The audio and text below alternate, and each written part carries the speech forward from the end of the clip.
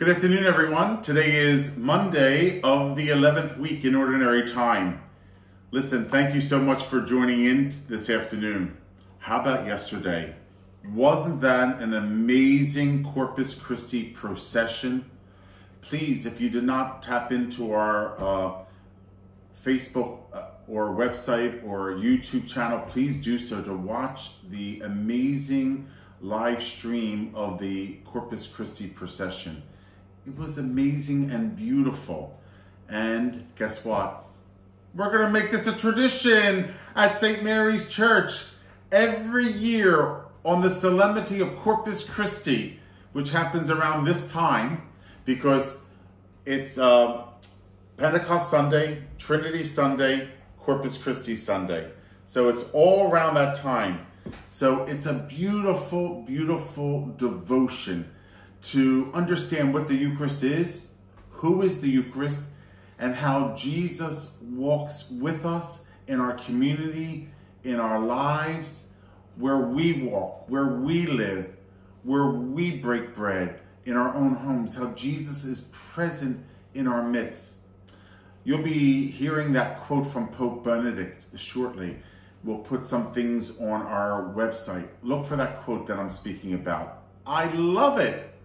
Also, if you have any videos or pictures, would you email them to Susan Rodzowitz here at churchofstmary.org.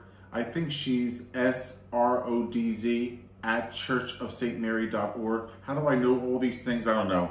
My brain is going to like fall out information. But anyway, that's her email, SRODZ at churchofstmary.org. Spell the word saint out. And that's her email. Would you send her some pictures and some of your videos? She's our graphic designer. She's also helps me with IT. She also did the video yesterday. So Susan Rodzowitz. So you all know her. So I'm so grateful to her and her team, and Kathy Wisniewski and her team, Dylan for letting us use the truck, Peggy Hinson for helping us decorate. It was all a beautiful community effort. And all of you outside waiting for Jesus, kneeling there, we can truly say that Christ, the bread of life, has come to our neighborhood. I was saying that to Deacon Don because he administered or performed the second benediction. In the Corpus Christi Procession, there are 3 benedictions, right? So we had one here on the campus, parking lot A by the Annex building. That's how you can remember what's parking lot A. I only tell you this because sometimes I say these things and you might say to yourself, where's parking lot A? Well, parking lot A is right in front of the Annex building. And parking lot B is right next to the pond. And the auxiliary lot is across the road where our church used to be. So there are 3 major parking lots. Well, anyway, we started right there in parking lot A, maybe near the Blessed Mother Monument. You know that big monument next to the church? There we did the first prayer service and benediction. Then we went and we traveled, and then we came to Willowbrook Avenue, Deacon Don and Linda Street, and they had a beautiful amount of people gathered. I was so happy that everybody gathered around that cul-de-sac. That was perfect, perfect. And we had given Don the incenser ahead of time, and he had already dressed in his alb and stole his deacon outfit, and he looked beautiful, as he always does. And he proclaimed the gospel, and he said the prayer, and I handed him the luna. Now the luna, as you know, gets its word from moon, luna. I take the luna out of the monstrance, and I handed it to him. I didn't hand him the monstrance because, believe me, when you're on a truck and you have a portable altar, that monstrance is tightly secured. That monstrance was going nowhere. It was staying right there. Believe me. And sometimes we hit it kind of like a bump. Nothing. It was there. So thank you guys for securing the portable altar. And the monstrance on the altar and decorating it. It was beautiful. Well, anyway, Deacon Don had the second benediction. And then we went through the neighborhood and we came back to church 2.5 hours later, and we had the third benediction in church. So there's always 3 benedictions, okay? So next year, we'll talk about who's going to host the benediction on their cul-de-sac. And because I think I'm not going to do the first one here. I want to do both of them, the 2 benedictions, number 1 and 2, out in the community. I'll do the third one in church because we have to. It's kind of required. The last one is to be in the parish church. So that's a set. But number 1 and number 2 benedictions, we'll do on someone's cul-de-sac, because I'd rather do it on a cul-de-sac. You know why? Because it's secured for traffic and there's nobody going to interfere with it. It was perfect yesterday. How about the weather? Did you love that weather yesterday? I loved it. It was perfect. I'm telling you, I'm sitting on that truck. And I thought, you know, many people say, Father, you okay there? Are you secured? Oh, I was secured in there. I wasn't going anywhere. I was like really secured. And it was beautiful. The only time I was like, ooh, we're going down a hill. Did you ever see Squirrel Hill Road? It's like Spring Mountain. It's like, but I was there. I mean, I have a big support system here to hold me, right? You know, so it was just beautiful. The sun was coming through the trees. I was sitting down in that chair on that truck, and I thought, this is one of the most beautiful parts of my priesthood. So I want to share that with you. I was riding in a truck with Jesus Christ, and it was he and I alone for the drive, and I had a 2-hour ride with him. 2.5-hour ride with him. How amazing to have Jesus in a truck with you and you and he conversing with one another. And you may think, what did he say to you? It's all mental prayer. It's all meditation from the heart. I was praying my rosary. I got 2 rosaries in. I sang hymns. I was just having the time of my life. I was like, I am the bread of life. He who comes to me shall not hunger. There I am singing in the truck. You know, maybe Dylan was probably saying, what's that singing? I don't know. Maybe he thought, did Father lose it? No, I was just having a grand old time. And then I was doing intercessory prayer. Lord, bless our parish.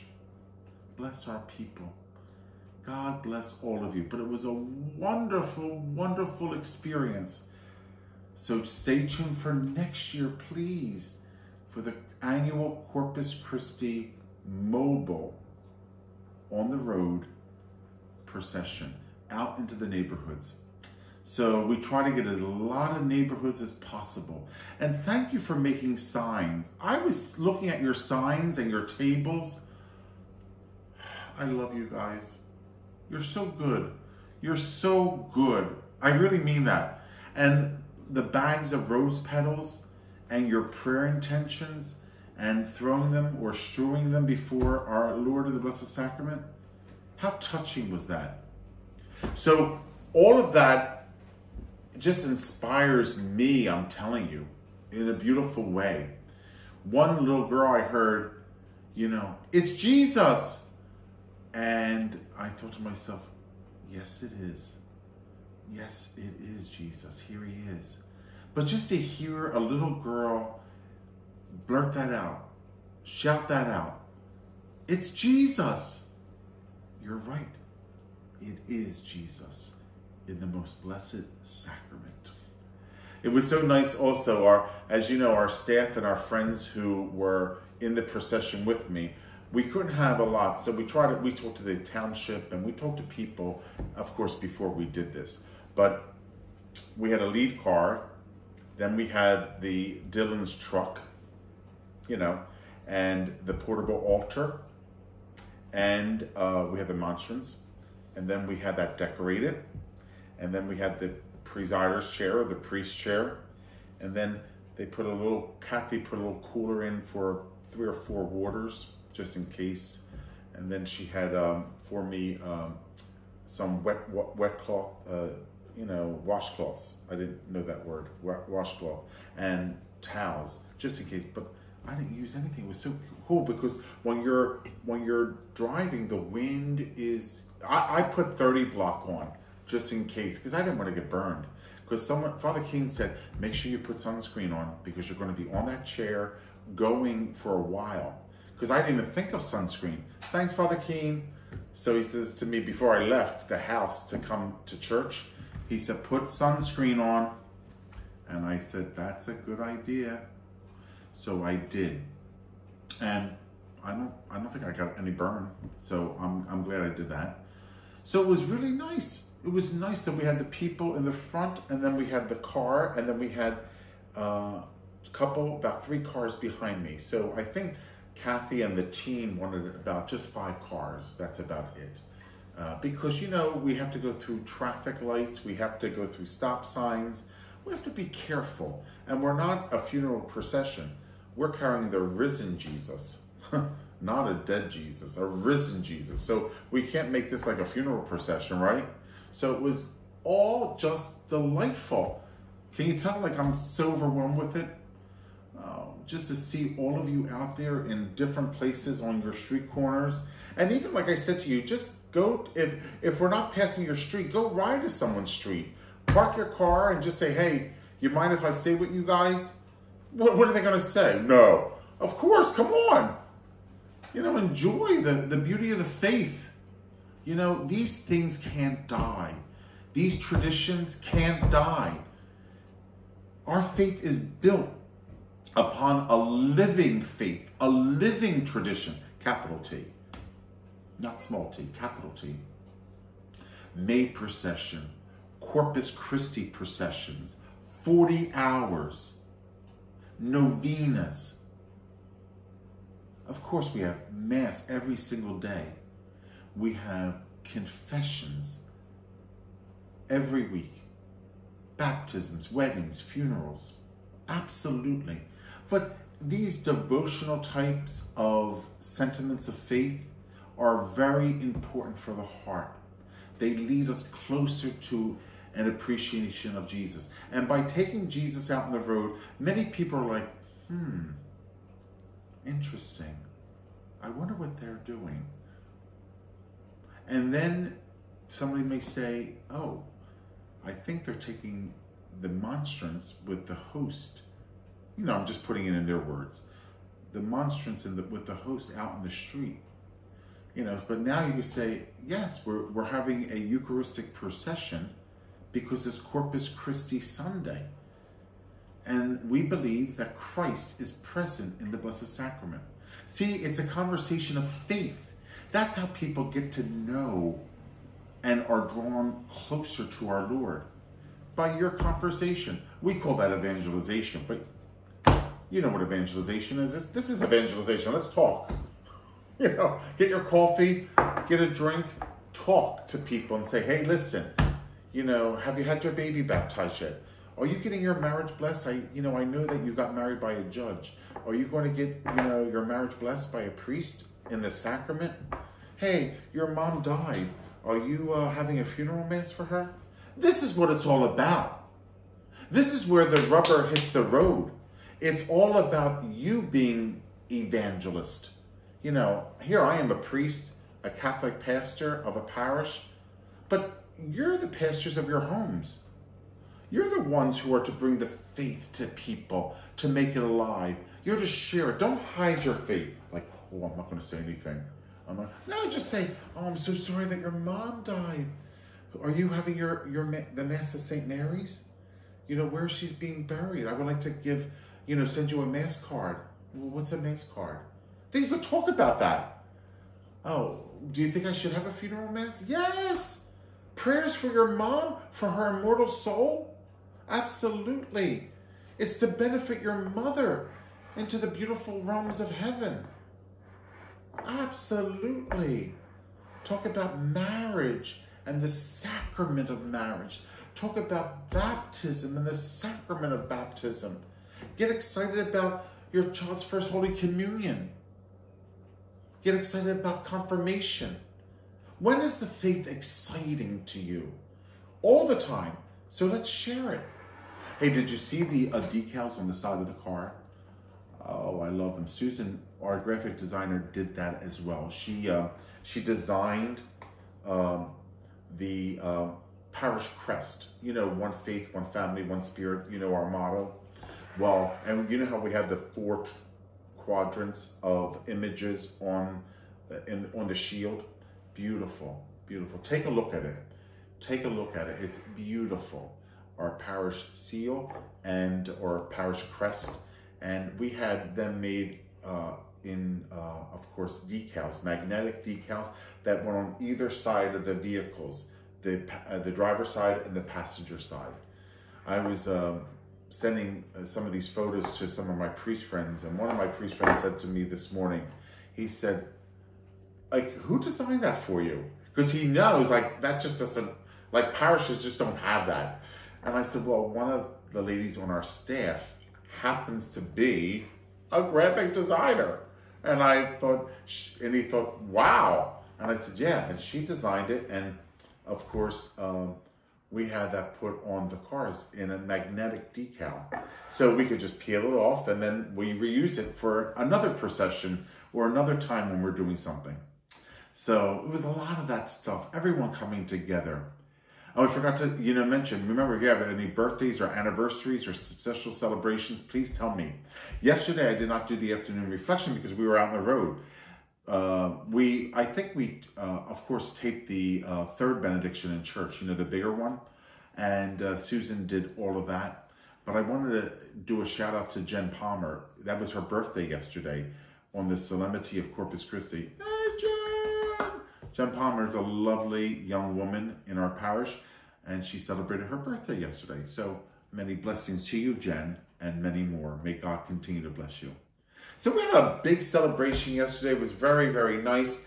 I really enjoyed it very, very much. So I can't say enough about thanking you and thanking Almighty God. So please send, that's our coffee pot going off. Okay, you're done? Good. So please send Susan Rodzowitz at, it's SRODZ at Church of Saint, spelled out, SAINT, Mary.org. Any pictures, videos? Susan helps to design all that, and our web administrator, Lisa Roberts. So it's all good stuff. So we're very, very pleased about that. Also, just wanted to give you a shout out to remind you about our upcoming St. Mary Feast in the second weekend of September. We have a beautiful feast celebration. Our parish is called St. Mary, period.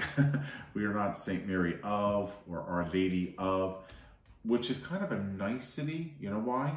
Because every year we honor her with another title. We, as the parish, picked the title. Since we are just St. Mary, we're like, okay, what we're going to do next year? What are we going to do? Name our parish feast day next year. So this year is Our Lady of Guadalupe.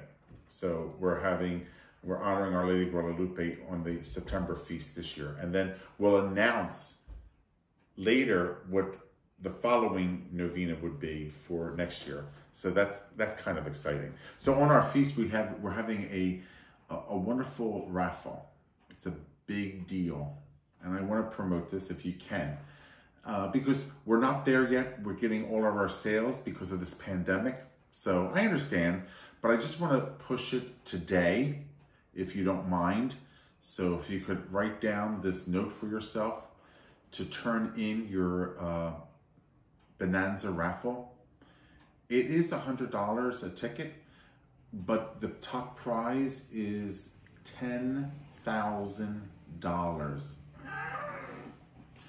$10,000 is the top prize.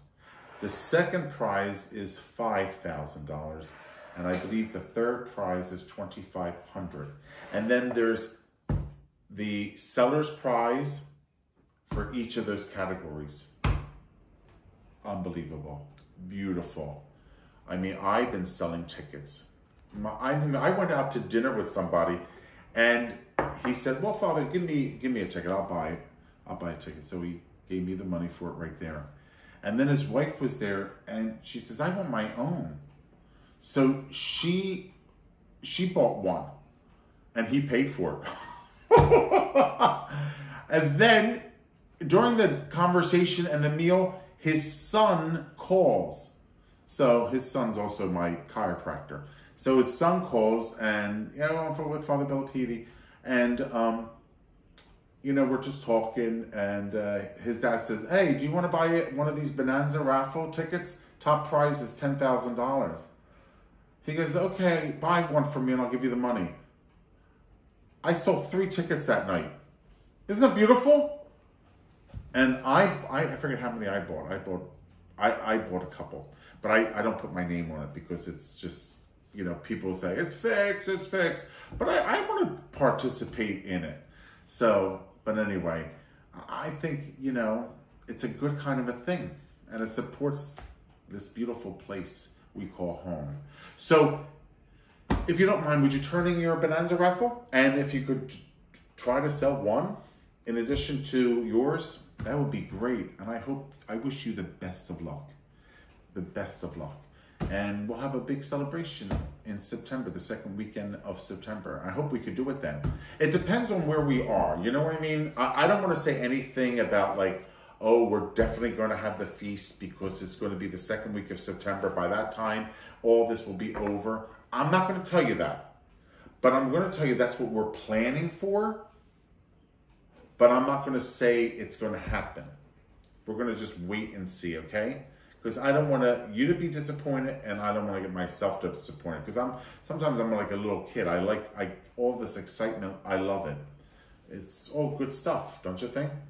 So we're planning on that as well. So please keep up to date with the website. Would you check our website regularly and look at our Facebook?